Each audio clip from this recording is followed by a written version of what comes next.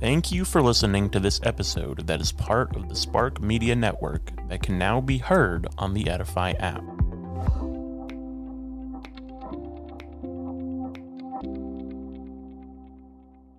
So you lose the 20 pounds, you become beautiful. Then what? Hey friends, my guest today is Dr. Juli Slattery, and we're going to go someplace hard. We're going to talk about what to do if your man doesn't like your body. Juli Slattery is a clinical psychologist. She's an author. She's a speaker. She's president and co-founder of a great organization called Authentic Intimacy, and we'll talk about that in the episode. Dr. Slattery's got degrees everywhere. She's got a master's in psychology, an MS and doctorate degree in clinical psychology. She knows her stuff. You may recognize her from Focus on the Family. She was there for quite a while and even co-hosted the Focus on the Family broadcast between 2008 and 2012. But then she left to start her own ministry, Authentic Intimacy. And it's really a ministry devoted to reclaiming God's design for sexuality. There's a lot of great stuff there. If you haven't figured it out already, this may be an episode you don't want to listen to in front of your kids. And if this is a real issue in your life, I really pray that the words spoken here today will bless you. Reach out, get more help. Authentic Intimacy has groups you can join. There's other resources on my website if this is an issue for you. I hope you enjoyed today's episode. And hey, tell a friend about it.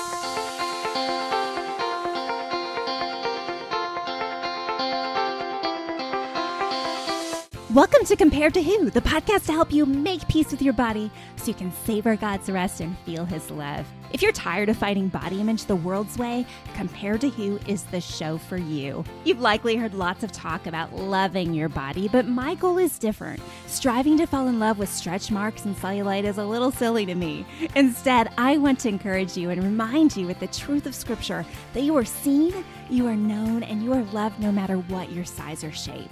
Here, the pressure is off. If you're looking for real talk, biblical encouragement, and regular reminders that God loves you and you're not alone, you've come to the right place. I hope you enjoy today's show, and hey, tell a friend about it. Dr. Juli Slattery, thank you so much for being on the Compared to Who show today. Yeah, thanks for having me. I look forward to our conversation. Well, I invited you into a doozy of a topic, I'm afraid, but it's a real one. Yeah. And this is one that I get messages on over and over again. Mm-hmm. And there are so many women listening to this show whom I know have this question and never wrote me about it. So I could think of no better person to handle this issue with than you. You do a wonderful job speaking grace and truth into issues like this. So thank you for being willing to tackle it with me today. Yeah, I'm glad to have this discussion. I know it's a tough one, but this is the space that God's called me to. So hopefully we can encourage a lot of women in marriages through what we talk about. I hope so too. So let's just start at the beginning. Yeah. The woman who feels like her husband isn't happy with her body, doesn't like her body. And I want to segment this, right? Because I think there's a lot of women that feel this way and their husbands never said anything. Yeah. This is just the way they feel. He can't possibly, be happy with me because of this perceived body flaw. Can you help us talk through maybe some of what's going there and some encouragement on that front? Sure. Yeah. Part of how we are taught to think about our bodies, particularly related to attractiveness and sexuality, is through a consumer mentality. So the most obvious example of this is pornography, and how many both men and women have learned about sex through pornography. You take a step even further back and you look at just how the media presents sexuality and the body. It's all about having the perfect figure and being beautiful and the right eyebrows and the airbrush makeup. And so we grow up thinking my value, particularly as it pertains to my body's value, is whether or not it's an attractive commodity. Mm. And you might not ever use those words, but that's what we think. We think, am I good enough? Am I pretty enough? How can I compete with this woman that my husband works with? How can I compete with pornography? Mm. And so even if your husband never said a word to reinforce that idea, it's already planted there. And most women have insecurities about their bodies, and all women have imperfect bodies. So we all have something that we can look at and say, man, I wish this were different, or I don't like this about myself. It's interesting to even read like the memoirs of these beautiful actresses and models, like a Nicole Kidman, who says that like she wrestled with body image all growing up and as young adults. So it really isn't a measure of whether or not we're attractive. It's really a measure of just the poison that we've been fed that has set the framework for how we see ourselves and think about ourselves. Right. And you use the word compete, Mm-hmm. which I thought that's the way it's cashed out, right? Yeah. In our brains, we feel like we're in this imaginary beauty contest. Right. And if I can't win, like, well, why would anyone choose me? Right. Like yes. I'm second to last runner up or whatever. Yeah. But it's not really a competition in our intimate relationships, is it, Juli? No, it's not, but we sure feel it. And social media, I think, doesn't help. Like, people will ask me all the time, just in ministry, like, hey, will you take a quick video for social media and explain about this or that? I hate doing that because I hate like the worry of, do I look okay? Like, is my makeup okay? Do I look old? Is my hair okay? I'd rather just do audio only because I don't have to worry about it. Or when I speak, I don't want to have to worry about what I'm going to wear, but I do. I have to think about, what am I putting on? How's my makeup? How's my hair? So this is part of our culture, and it impacts everybody. But what God has designed within intimate relationships is meant to be a safe haven from that. So whereas everyone else in the world is going to have this consumer competitive mentality, can my home, can my marriage, can our churches be a space where we get to take a break from that, and we get to remember why we are loved and where value comes from? And the whole message of the scripture is that we should be unlike the world. We should be totally different, and we should be creating environments that have a completely different value system. Right. Right. I just remember, and you and I are close to the same age. I remember 20 years ago when Hugh Grant was caught cheating on Elizabeth Hurley. Do you remember this? Mm-hmm. Yep.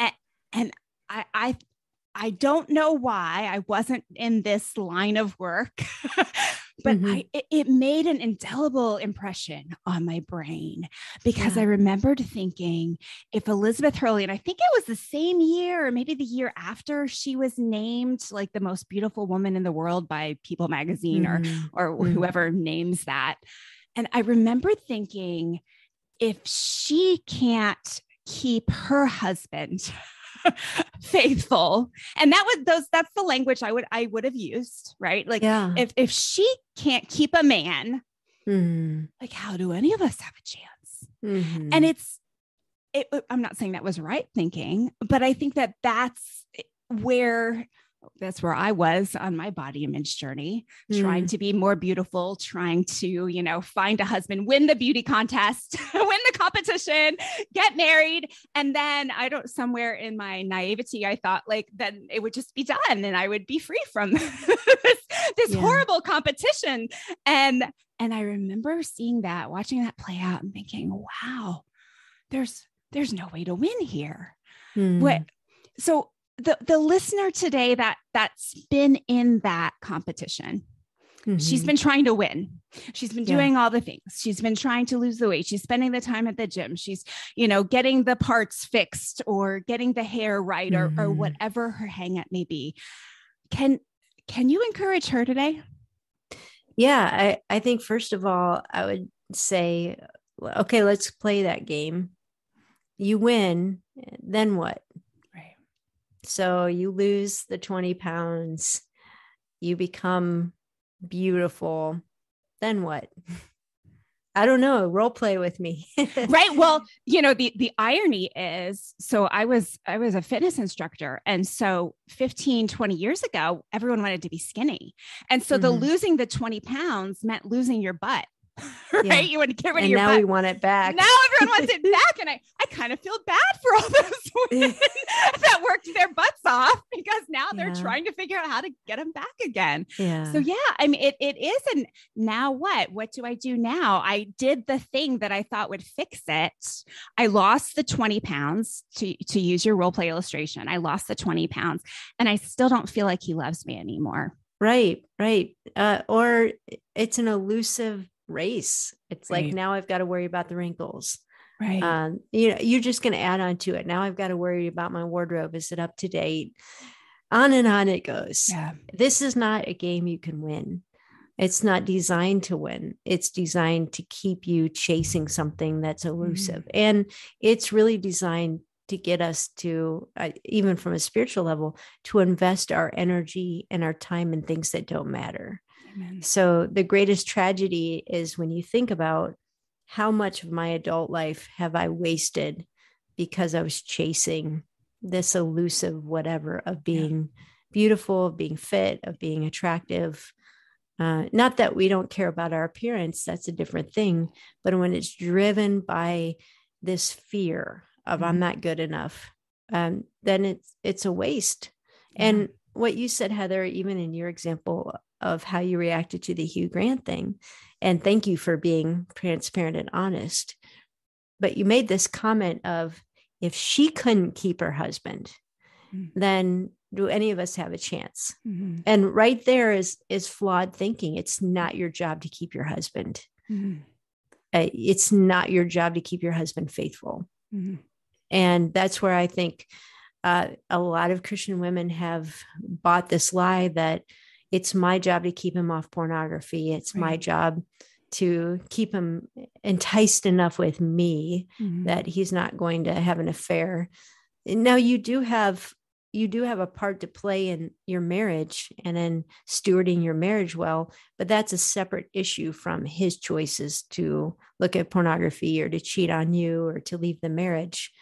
And it wasn't Elizabeth Hurley's job, and it's not your job. It's your job to be a faithful wife.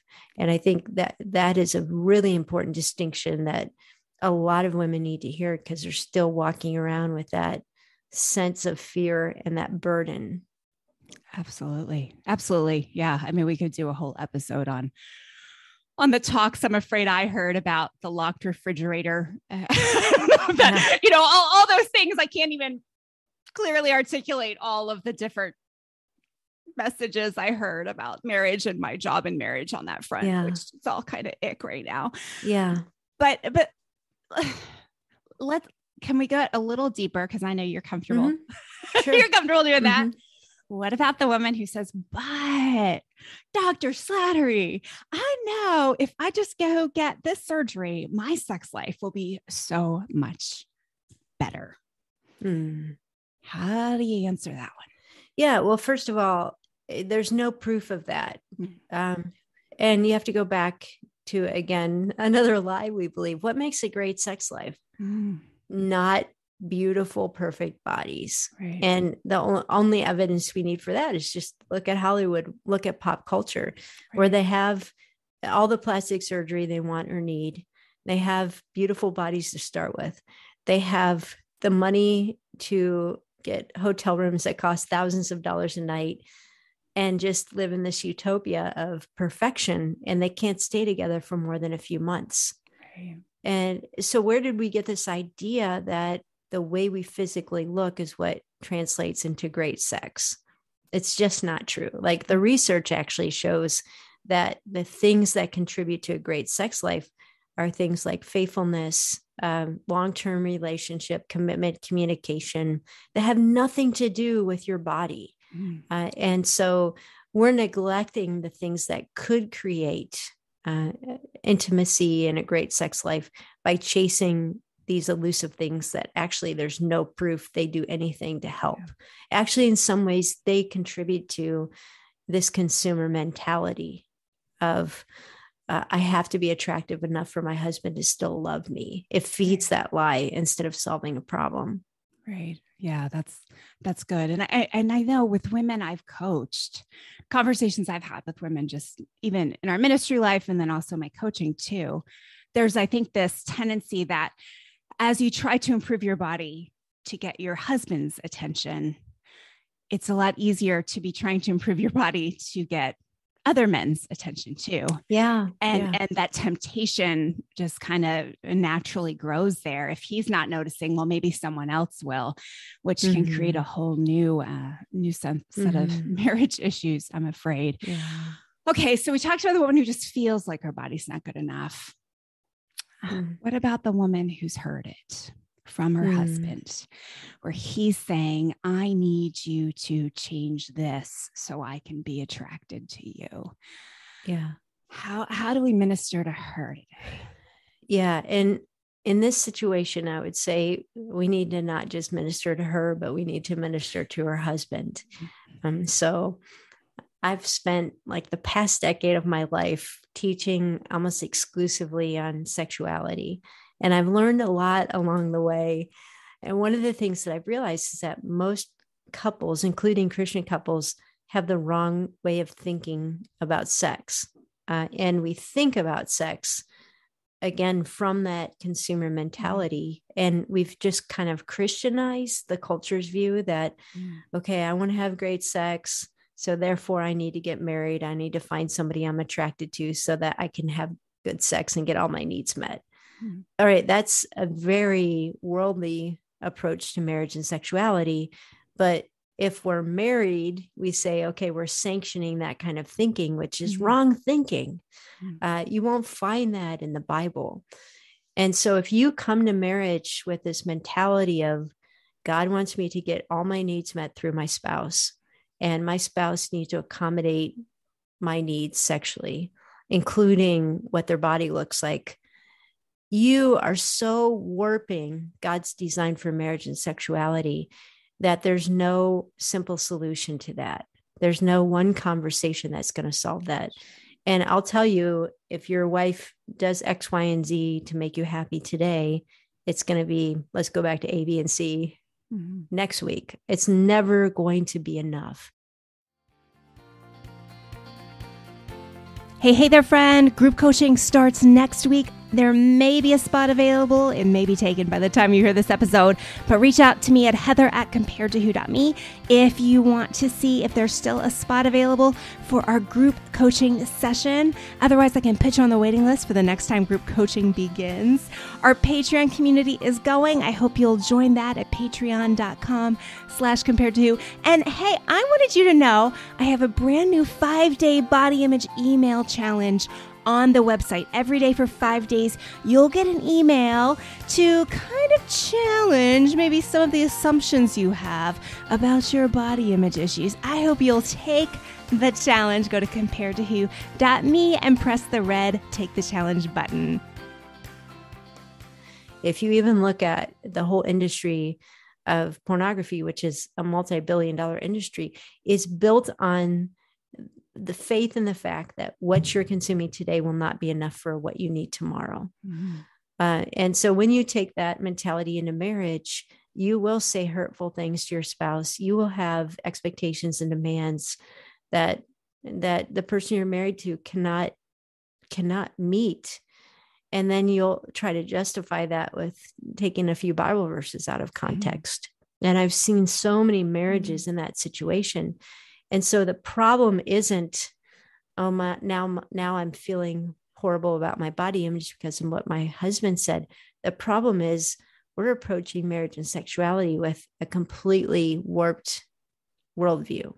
And, you know, my passion is to really help couples identify the lies that they've grown up believing and get a healthier view of what sex is actually meant to be in marriage and how you start building a healthy sex life. Yeah, that's really good. Okay, I can't promise that there's men listening to this show.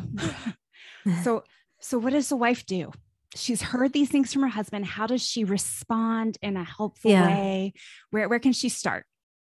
Well, I think that there's different situations that might sound the same way initially. Like when you say, how about the woman whose husband has said, hey, would you change this part of your body? There are good-hearted men that are just very misguided, that are insensitive, that again have been raised in a pornified culture, and they really don't even realize what they're saying is so destructive. But they're good guys, they're sensitive. There's other situations where you could be married to a man who is totally insensitive and doesn't care if he's hurt your feelings. And that is really more bordering on the line of an abusive marriage. Some things that a man repeatedly could say to his wife can be emotionally abusive. And if that's the situation, it really demands for you to create a crisis and to say, I don't feel safe in our marriage. I don't emotionally feel safe. I don't feel safe with my husband, and I need to get help. And don't try to navigate it by yourself. If you're in that kind of marriage, you really do need the wisdom and perspective of some godly counsel. And so if you're in that kind of situation, please reach out for help and get perspective. If you're in, again, more that marriage where you're married to a good guy, he just doesn't get it. You know what I mean by that. Oh, I remember, I'll just throw personal testimony out there. Yeah. I remember when I've never been a big chested woman, but I remember when I was pregnant with my first, he made some comment like, well, this is the greatest thing ever. Like you could work at Hooters, and just, that's not who he was, but that little seed planted there was like, oh, well, they're going to go back or they're going to deflate after nursing, they do. Right.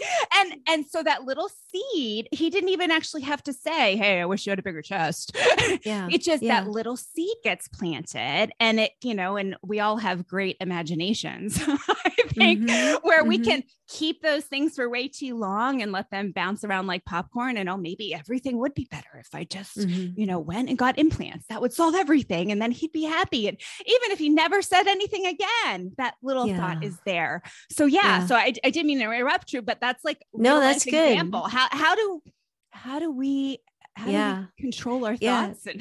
Sure. And there's other examples, and it's not just the men that say these things. I remember early in my marriage, my husband had put on a few pounds, and I said something to him about it, like when we were intimate, and it really hurt him. And he told me like how much that hurt him. And I was like, I felt so bad, but I learned, wow, I need to be really sensitive. It's not just women who are sensitive about their bodies. And so this is normal. I have another friend who is gorgeous. She's got a great little cute figure, and her husband said something to her about, you have a really nice figure. You could be like a 10 if you worked out. And she just was like devastated by that. And so there are men, again, good-hearted men who are just very insensitive. They compare their wives to somebody jokingly, or they're just careless. And in that sort of situation, I really recommend you having an honest conversation, and honestly just saying, some of the things that you've said, I'm sure that you weren't meaning it this way, but it really plays on my insecurity. And I want to work with you on how can we improve our sex life, including how do we give feedback to each other and work on it in a way that makes us feel freer, not more insecure. So that's an invitation. It's giving feedback, but it's an invitation. And for most men, as soon as you hear the words, I want to work on our sex life, they're like, okay, let's do that. Sign me up. Yes. And not every case, but in a lot of marriages, that is something a husband's willing to work on. He's maybe not willing to go to counseling, but he's willing to listen to a podcast about sex or read a book or say, hey, let's really focus on this area of our marriage. Now, once you get the buy-in of let's work on our sex life, I think the work that needs to happen is what I mentioned earlier, going back to the definition of what actually is a great sex life. What what creates a great sex life. Yes, it's things like playfulness. It's things like being able to enjoy each other. But the bottom line foundation of all that makes a great sex life is trust. If I don't trust you, I can't play. Right. If I don't trust you, I can't let go. If I don't trust you, I can't share what I'm feeling in the moment. And so anything that undermines trust is going to sabotage intimacy. Yeah. And when you start making some of those connections, both you and your husband start realizing how important it is to build trust and to do the things that make you both feel safer and safer and safer in this area of your marriage. And any criticism, even backhanded comments about the body, are going to make you feel more unsafe, not build the foundation of trust. Yeah, that's good. That's good. Okay, what about, and this is another loaded question, Julie, what about the woman who feels like my husband hasn't initiated sex in a long time, so that must mean that he's no longer attracted to me? I know there's a lot that could be going on there, but can you help soothe that issue a little bit, or give her some possible steps to take? Sure. Yeah. And first of all, really addressing the stereotype that in every marriage, the husband wants sex all the time. That's very important to address. So in probably about 30% of marriages, the woman actually has a higher sex drive than the husband does, just in general. Right? But then you add on to it all the things that get layered onto sexual desire and initiating, things like stress at work, depression, anxiety, the impact of illness and medication, insecurity. Like for many men to initiate a sexual encounter is a risk because they feel like, I put myself out there and what if she rejects me? For other men, this is a very real thing. If they've grown up with a history of pornography, they actually have trouble initially even getting aroused with their wife. And so they're afraid of that. Like, what if I can't perform? Or, what if I can't get into it because I have all these images of pornography in the back of my mind and I can't tell my wife that. And so sex becomes this secret compartment in his life that he really doesn't know how to bridge with his wife. So most likely the reason your husband's not initiating has nothing to do with whether or not you're attractive. It's all these other things. It's fear, it's shame, it's even biology of low testosterone levels. It's so many other things. But this is, again, where couples need to gain the vocabulary and the comfort level to actually talk about sex and to even have a conversation about, hey, I've noticed that you haven't initiated in a while. I just want to check in with you. How do you think things are going in our sex life? Where can we work? Where can I improve? Those sort of conversations. This is how I feel. That's what builds intimacy. But Heather, most couples, first of all, don't have the vocabulary to start those conversations. And they're really afraid of, man, that's so vulnerable. What if that kind of conversation goes south? I don't know if I could handle that. Right. Right. And I mean, I try to protect my husband, my husband's story somewhat on this show, but we've walked through low T. And I'll tell you that he had a bunch of back issues and he was on a medication for years and years that just zapped him in a number of different ways. And I remember not having the vocabulary myself. I was so entrenched in, this is about me and how I look, that instead of being able to have a constructive conversation, initiate a constructive conversation, it was more like, I would just wait until I got so angry I was bubbling over. I'd be like, I can't believe we haven't had sex in so long. What's wrong with you? What's wrong with me? And it did not go well. We used to call it our Friday night fight. But we were in counseling for a long time after that, and it helped us both quite a bit. But yeah, I think that's spot on. Just having those conversations is very difficult, but very, very necessary. So what about the woman though, in that scenario, because you called it out, if he's been turned down a lot, Mm-hmm. it makes it harder. Yeah. And what if he's getting turned down? What if she's turning him down? Because I hear this all the time too. She's saying no until she loses the 10 pounds, the 20 pounds. She's saying no because she doesn't want him to see her naked. Yeah. How? Can you speak to her? Yeah. I would say, first of all, you're depriving yourself and your husband of a good gift because of your insecurity. And I'd encourage you to ask the question, where did that voice come from? You know, like, is God telling you you need to lose the 2 pounds in order, or 10 pounds in order to enjoy sex? No, there's no way.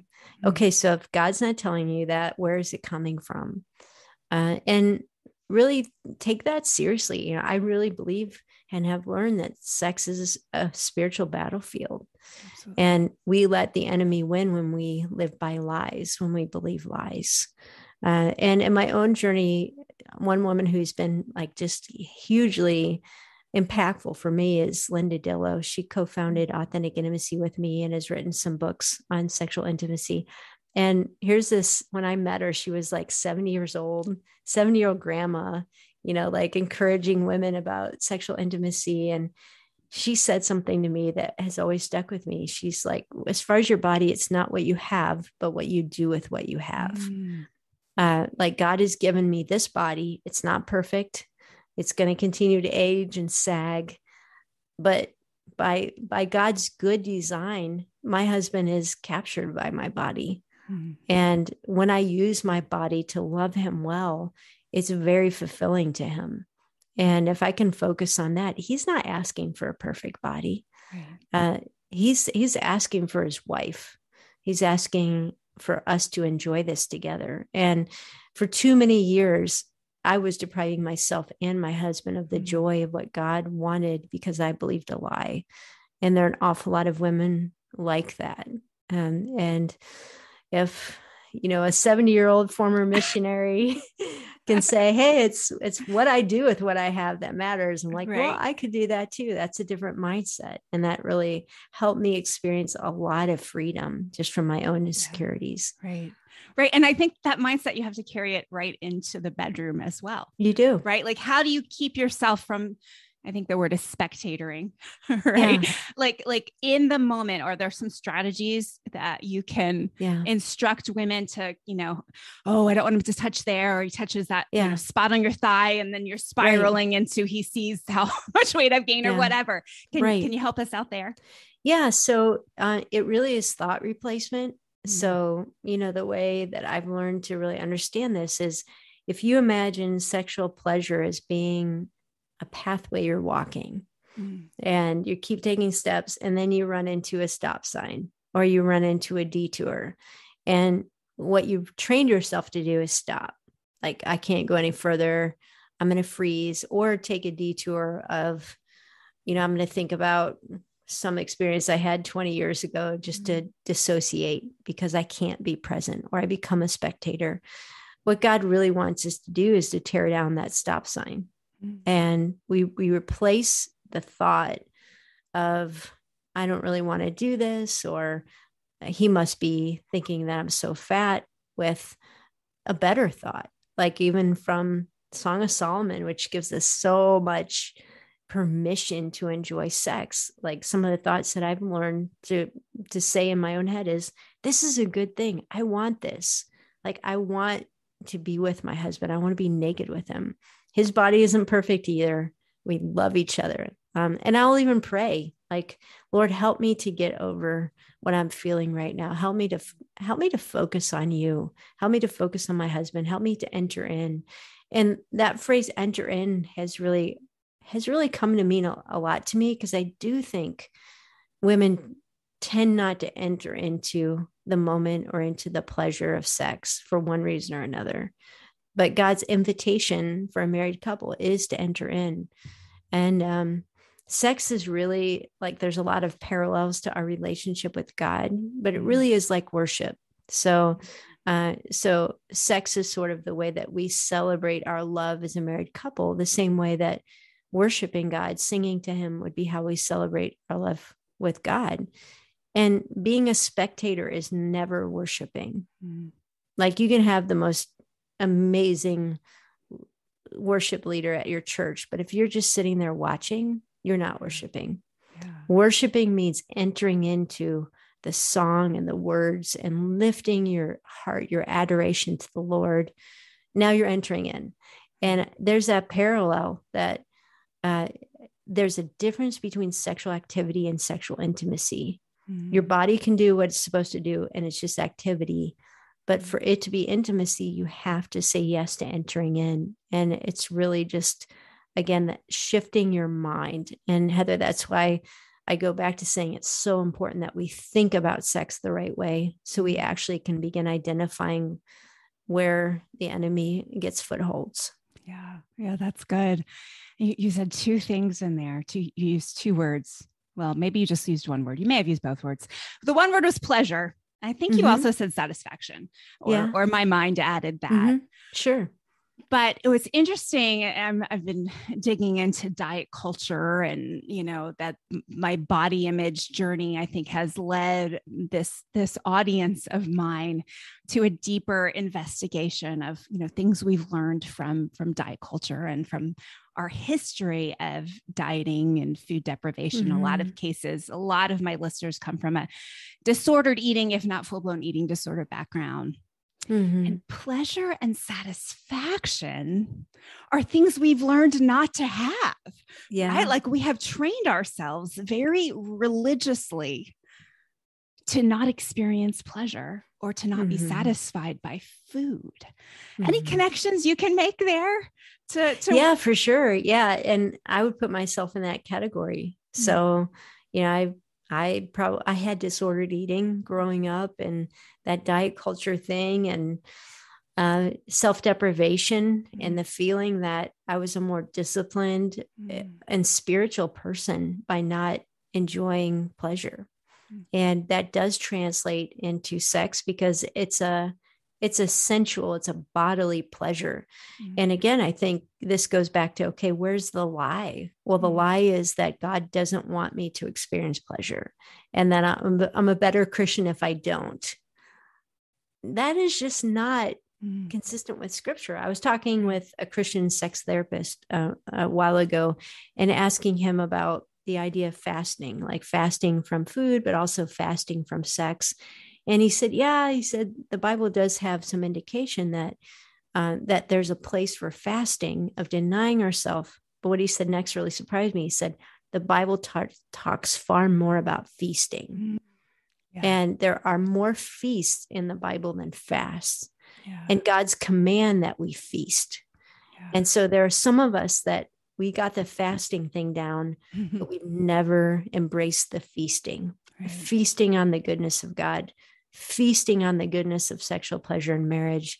The whole book of Song of Solomon, why is that book in the Bible? Right. Of 66 books, it's the only book that is about a human relationship. And God chose to have that book not only be about marriage, but about sex in marriage and about sexual pleasure in marriage. Yeah. And so there, even in that one little book, is the stamp of approval that God is saying, you as a married couple, I'm commanding you to feast and enjoy what I've created. And I needed to hear that message as a wife. I needed to realize that actually I was being disobedient by withholding the pleasure that God had given me to enjoy in the context that He gave me to enjoy it. Absolutely. That's so good. And I'm just thinking, just as you've said, there's no mandate to wear a certain size or look a certain way to show up to feast. Nope. That's not in there. That's all extra, right? Yeah. That we put on ourselves. So that's really good. Well, Juli, tell us what's going on at the Java with Juli podcast. What have you all been covering there? So listeners can go over there and tune in. And is there anything big or new at Authentic Intimacy that you'd like to share with us? Sure. Yeah. The podcast always, right now we're getting ready to do a series on making sense of God and sex. That'll be through the month of February, just grappling with what are the spiritual questions underneath our sexual struggles. But we always have different conversations, whether it be on singleness or on sex and marriage or healing journeys. So all different things there. And then a book that I have coming out in the summer that I think is right along the lines of what we've been talking about. It's called God's Sex in Your Marriage. And it really helps couples, again, get that right foundation of how do I think about sex in the right way? How do me and my husband work towards what God designed sex to be in every aspect? So those are some of the things that we've got going on. Awesome. And I'll put links to all of that in the show notes. Well, Dr. Juli Slattery, thank you so much for being on the Compared to Who show today. Hey, thanks so much for having me. It's been a pleasure. And thank you for watching or listening today. I hope something in today's show has helped you stop comparing and start living. Bye-bye.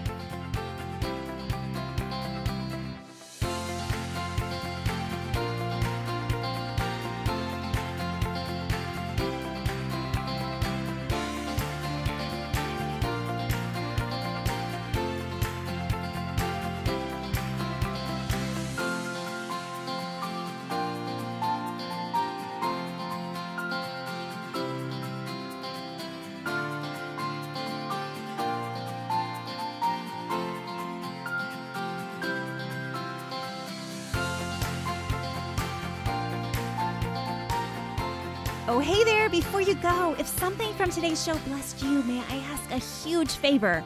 Leave a review on your favorite platform. Seeing your 5-star reviews is a huge encouragement to me.